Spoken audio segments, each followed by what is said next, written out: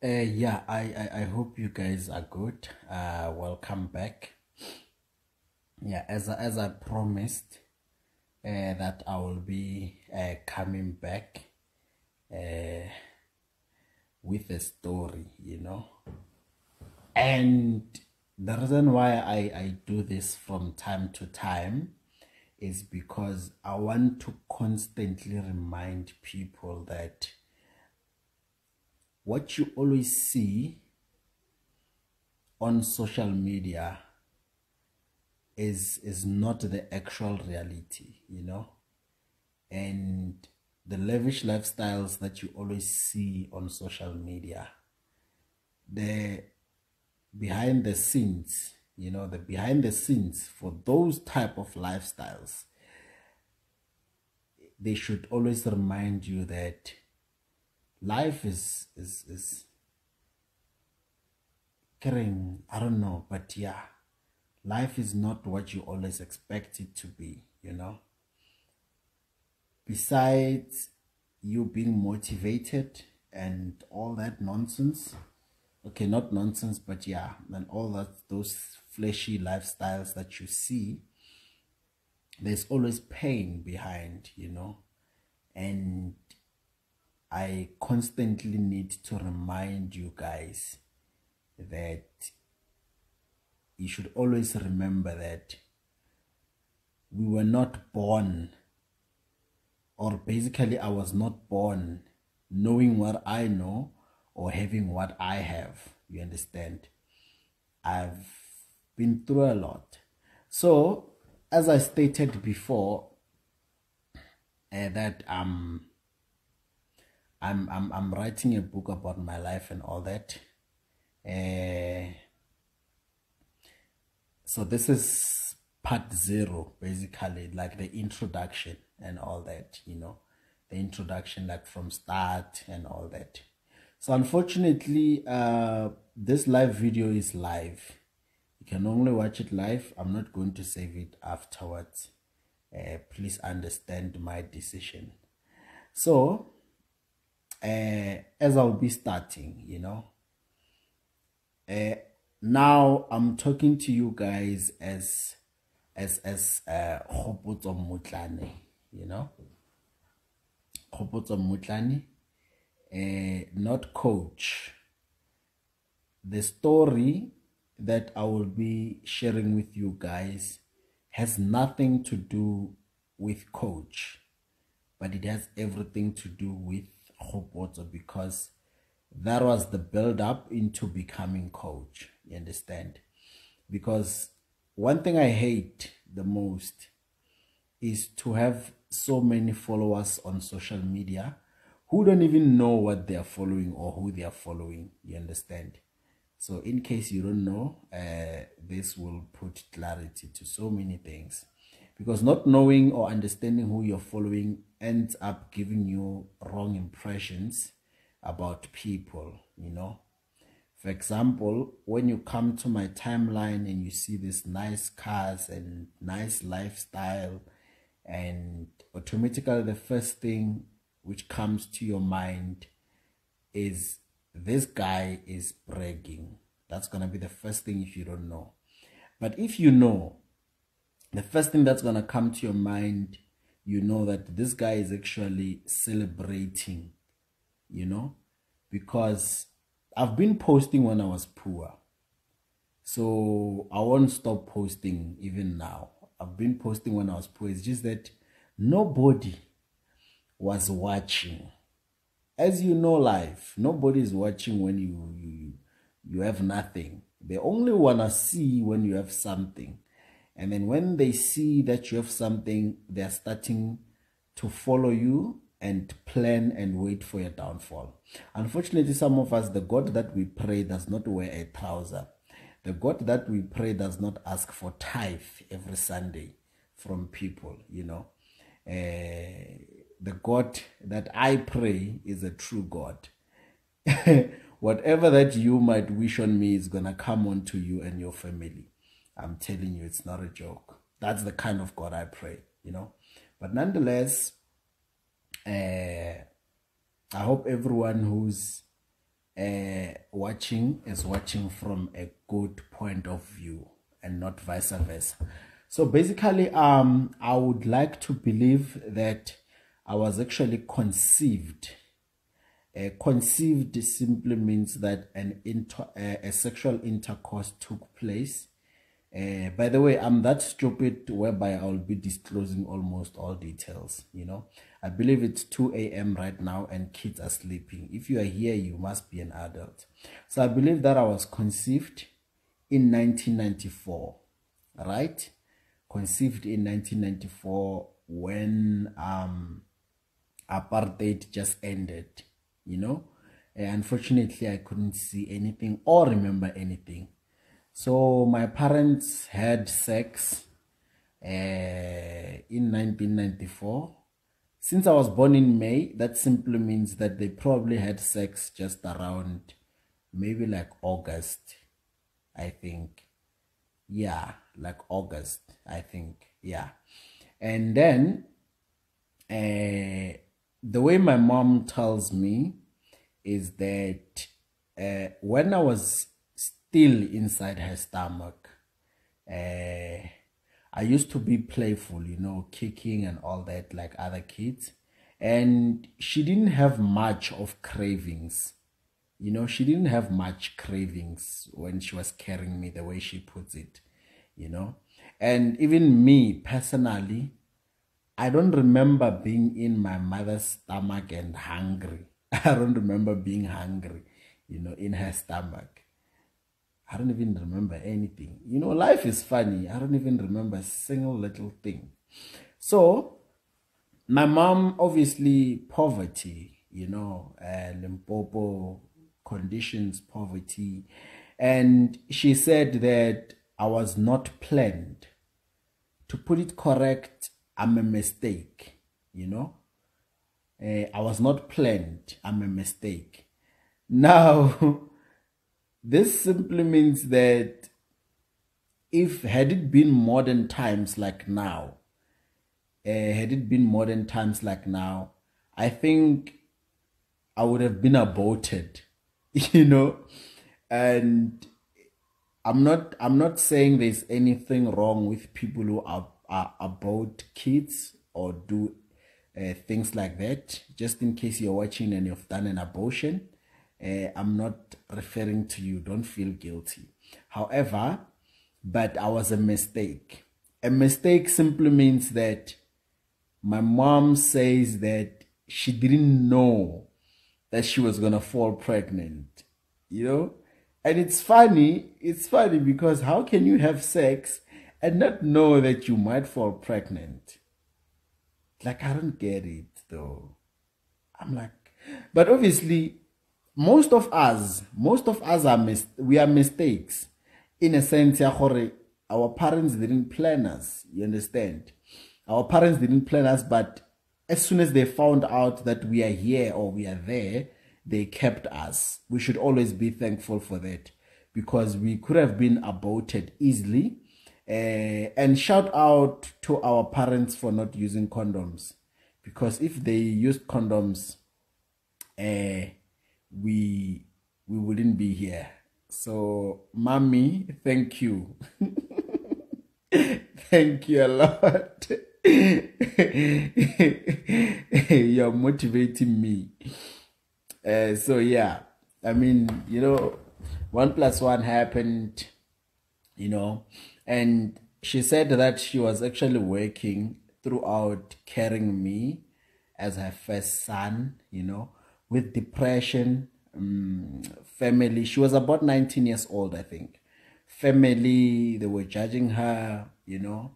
External family members were constantly reminding my mom and my grandmother at that time, because obviously the father was automatically poor, you know.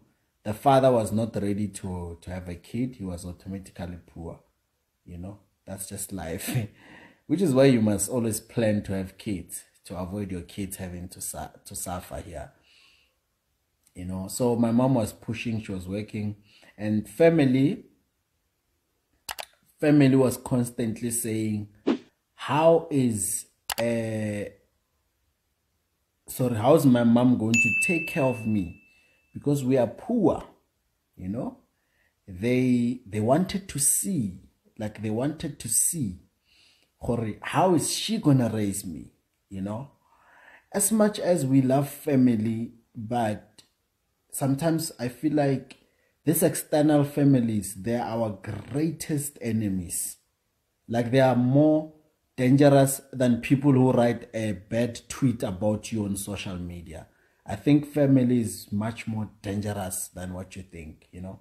So yeah, they were saying, want to see how she's gonna raise this child, you know. But God has his own ways, honestly. I mean, God has his own ways. Throughout the pregnancy of not having health care, not going to checkups regularly, the way she says it, she was just eating spinach pap almost every day, and cabbage, potatoes every day. She hardly went to checkups, clinics, everything. But I survived somehow. I survived with just that inside her stomach, you know. And I'll forever be grateful for that, you know. Because naturally, you know, we always thank our moms more than our fathers, because the father does one thing only, and that is just to come inside. Then they have a choice to leave or a choice to stay, but they are not really forced to stay. They can easily leave, trust me. But a mom can actually never leave you. That's just the truth. So towards 8 months, towards 8 months, just about a month before I was born, she went to a checkup, you know, just to see how far I am into coming to earth. Remember, I didn't know anything at that time, you know. So when she was at the clinic, there was this family that we know of. And my mom is telling me these things now. There was this family which said to her that, what were you thinking? What were you thinking making a child where else you know you are poor? You know, now you're about to give birth. You can't even afford Pampers. Even at that time, there were no Pampers. There was no Pampers at that time. They were using what we call malairi. Malairi, it's like a cloth. It's like a cloth, so like it used to be cloth. Yeah, something like I wouldn't say a dress, but like a cloth, yeah. So they were telling my mom, this other family of ours, that how is she going to take care of me? Because the father is broke, poor, you are poor as well, but here you are. But obviously, she just kept on praying that something will come up, you know. Now, when I was born, on the 17th of May, 1995, when I was born, I was actually born around, the way she tells me, around 2 to 3 a.m. in the morning. I was born around 2 to 3 a.m. in the morning. And there was this family. You know, life. Life is something else. There was this family which was financially stable, right? And what they did is that they bought packs of malairi. When I say malairi, I'm referring to a synonym for Pampers. They used to use malairi back in the days. They bought like packs, right? And one of the families, the members in that family, which was stable, which was related to us, they had enough to give my mom something, but they didn't, you know. And then my grandmother, the way she says it, she came to the hospital with her old clothes. You know, my grandmother used to do this sewing things. She had these machines, sewing and everything. So what she did, she took all her old clothes, and then she turned them into malari. She turned them into nappies. Yes. Yeah, that's the right word I was looking for that word. Thank you, Tsepo, for that word. Yeah, nappies, diapers. So she turned her old clothes into diapers or nappies, right? Just so that I could have something to wear from the hospital. Ne? Okay, fine. My granny came with those things, and then they covered me and all that. I was happy. When I say I was happy, I don't mean I remember that I was happy. No, I simply mean that they say I was healthy. Much more healthier, as if my mom was eating the yogurt or these nice things, but she was just eating cabbage and pap and potatoes almost every day. That's why I don't want to eat cabbage. Even today, I don't eat cabbage because I've eaten cabbage 9 months inside my mother's stomach. So I can never eat cabbage again. Never. I'm tired. So when it was time to go home, then the other family, which was financially stable, they had a car. They came in and then they fetched them. And then my grandmother asked for leave. For lift, I mean, you know. And then they said that they are not going home. Where else it was a lie. They were going home. And then when it was time for me to go home finally, my mom and my grandmother were forced to walk from the clinic. I was actually born in a clinic, not hospital.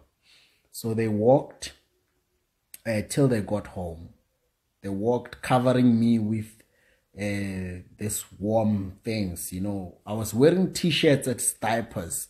I'm a kid, man. I didn't know anything. You know, I didn't know anything. It was not my fault that things were that way, you know.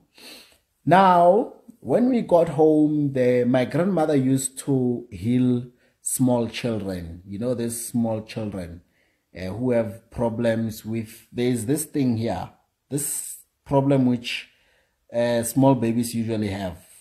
There's a color change on the, what do you call this? Yeah, whatever you call this. Yeah. So she used to do that. Then a few days I started having that problem. And then my grandmother healed me. You know, she healed me. And then that's when my life was starting now. And the way my grandmother puts it is that she's the one who was actually taking care of me better than my mom, because my mom had to go to work, right? And then my mom, at that time where she was working, she said that she was earning about, I think it was around about 15 rand, not more than 20 rands where she was working. I don't remember what she was doing, but she was earning about not more than 20 rands, you know. So my grandmother used to take care of me, you know. And she says that I was never really a crybaby.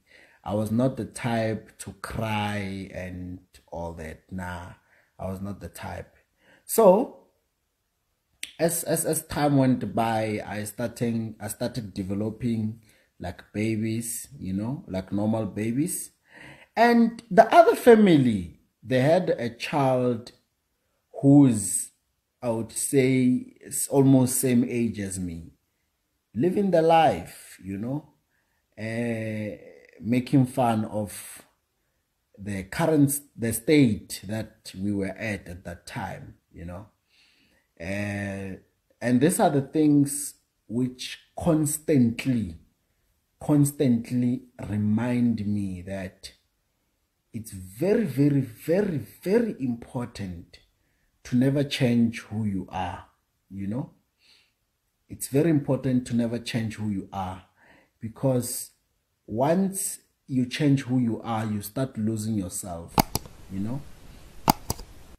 And once you start losing yourself, that's where you start changing on people and all those things, you know. Now, time went by and I reached 1 year. On my first birthday, My mom, I don't know how she did it, but she made me a party. I still have the photos back home, you know. She made me a party without having money to make a party, just to celebrate my 1 year. She did that, you know.